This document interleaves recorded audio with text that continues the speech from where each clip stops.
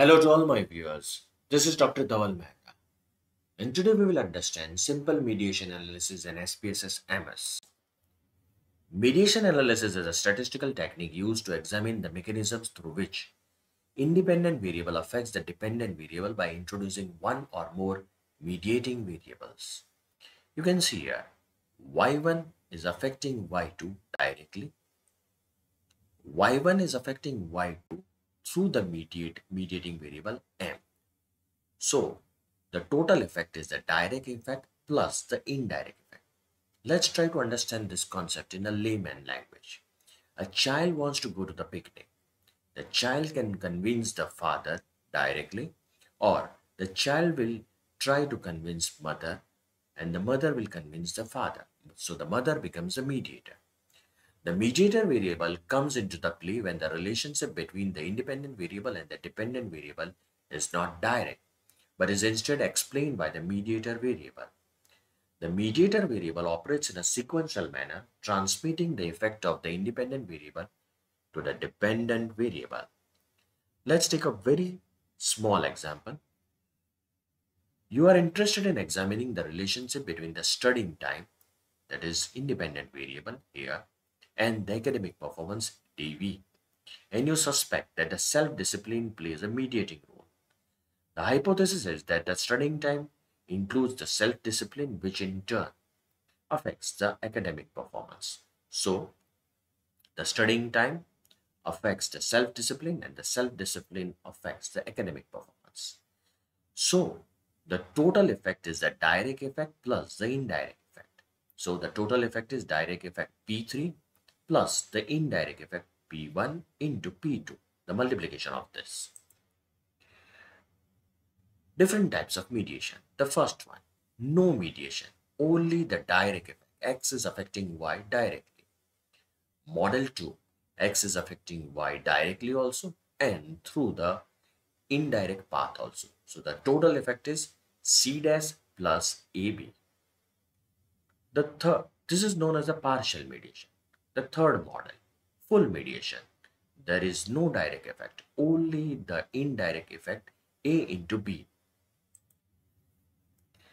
Now let's see this model and we will work on this flow chart. Is P1, P2 significant? P1 and P2 significant? Yes. Is P3 significant? Yes. The product of all these three, is it positive? Yes. Then it is known as a complementary partial mediation. Again we will go here. Is P1, P2 significant? Yes. Is P3 significant? Yes. But the product of this P1, P2, P3 is negative. Therefore, it is known as a competitive partial mediation. Again, we will go here. Is P1, P2 significant? Yes. Is P3 significant? No. So, P3 is not significant and this is the case of full mediation. Indirect effect is only present. Again, is P1, P2 significant? No. Is P3 significant? Yes. So, these two are not significant. This is significant. It means that it is direct effect only, no mediation present. Is P1, P2 significant? No. Is P3 significant? No. All three are insignificant. So there is no effect, no mediation. According to the Barron and Gani approach, it is necessary that your direct effect should be significant, then only we can estimate the indirect effect. This is the Barron and Gani approach. Now, what are the steps which have been given by the Barron and Gani? The first step is that you will have to estimate, you will have to check whether X is affecting Y directly, significant, without the mediator, yes or no. So, we will have to remove the mediator first and we will have to check X is affecting Y directly or not. Now, we will introduce the mediator. So, it is necessary that X to M is significant, M to Y is significant, and after the introduction of the mediation, we will have to check, is X affecting Y or not? Is this regression path significant or not? So that is a step 4. If steps 1 to 3 are significant, 1, 2, 3 are significant, and C dash is reduced, then we will have a partial mediation. And if C dash is equal to 0, we have a full mediation. In the new approach for mediation analysis, it is not necessary that we should go for step 1, in which we are estimating that is X affecting Y or not. So even if the direct effect is insignificant, then also we can proceed further. But in Baron and Gainey, it is necessary that you first assess the direct effect and then you should proceed further. Now we will try to understand this in SPSS AMOS. Environmental perception is affecting job satisfaction directly. Environmental perception of an employee is also affecting job satisfaction through the mediator, which is organizational commitment. So here organizational commitment is a mediating variable.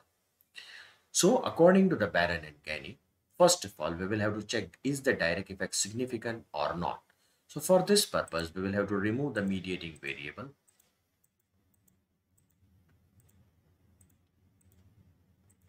Click the analysis property.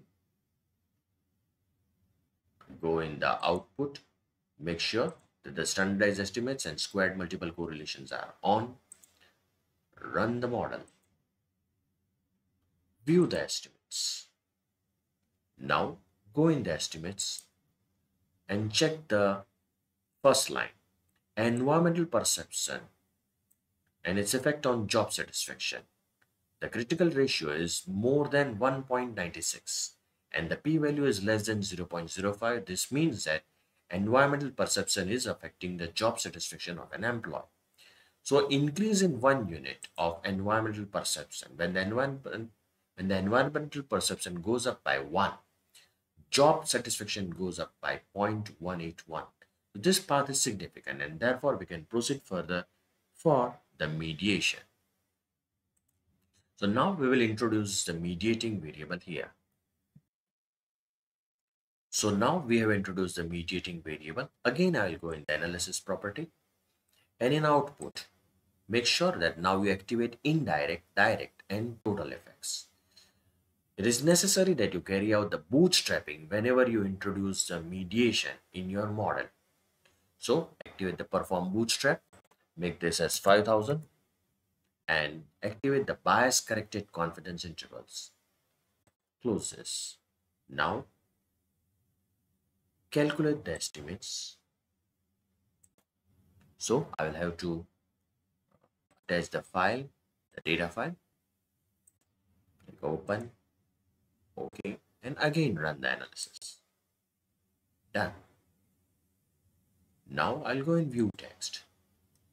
I'll go in estimates, matrices, total effects. Now just see, the environmental perception is your independent variable and job satisfaction is your dependent variable. The total effect is 0.181. We know that the total effect is the summation of the direct effect plus the indirect effect. So when I'll click on the direct effect, I got 0.141 and the indirect effect, that is environmental perception affecting job satisfaction through organizational commitment, that effect is 0.041. If I take the total of 0.141 and that is direct effect plus indirect effect 0.041, I'll get the total effect 0.181. This we can further confirm on the canvas also. Press the up arrow. You can see the direct effect is 0.14. When you will multiply 0.65 with 0.06, you will definitely get the indirect effect, which is 0.041. To estimate the indirect effect, still there is one more method. Press the down arrow and click here. Define the new estimates. Wait for some time. A window will appear. Write the name. Indirect effect is equal to A into B. But first of all, we will have to activate here the parameters A and here B. Now click here. Define the new estimates.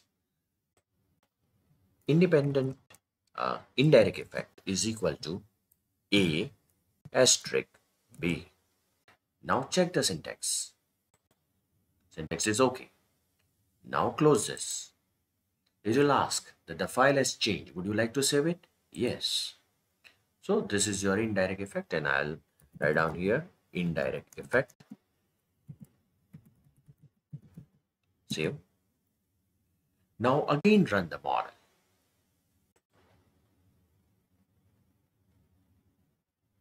Go in view text. Go in estimates. Go in scalars.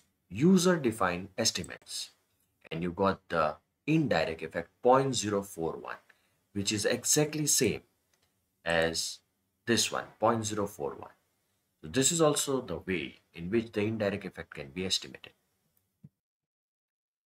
So we got the value of the indirect effect, which is 0.041. But is it significant or not? That we will have to check. How we can do this? Make sure indirect effect is on. Bias corrected percentile method. First of all, click on the lower bound. So the environmental perception and its effect on job satisfaction, this is the lower bound, minus 0.004. I'll simply copy this in the Excel file, right?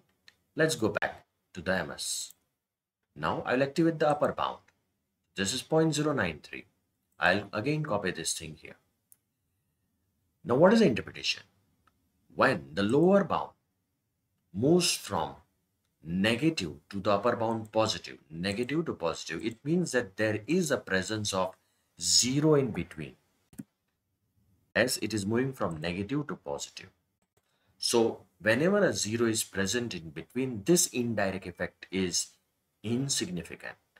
This we can further confirm by the p-value. Click on the two-tailed significance and see the p-value. It is more than 0.05, which means that this indirect effect is insignificant. Now in any case, if this mediating effect was significant, which means that the lower bound was positive and upper bound was positive, means positive to positive, means that 0 is not present, or the another scenario, lower bound is negative and the upper bound is also negative, it means that negative to negative, so the 0 is not present, it means that the indirect effect is significant. And if the p-value is less than 0.05, then also it means that the indirect effect is significant. If the indirect effect was significant, again we would have checked the regression weights, that in the presence of the mediating variable, is the direct effect significant or not? What is our direct effect? Let's see here. Environmental perception to job satisfaction, we will have to check again.